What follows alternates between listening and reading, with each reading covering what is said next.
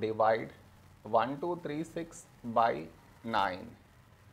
To do this division, we should frame it in this way. 1236 here,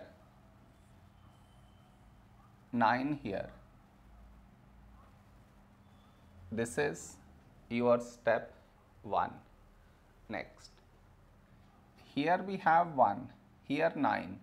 1 smaller than 9, so we should take two numbers, 12. A number close to 12 in 9 table is 9 ones 9. Now we should subtract, we get 3. After this, bring down the beside number, so 3 down, so 33.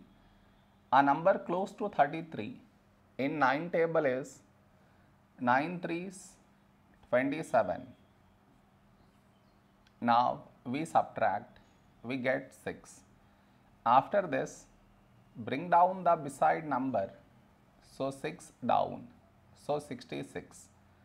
A number close to 66 in 9 table is 9 sevens 63.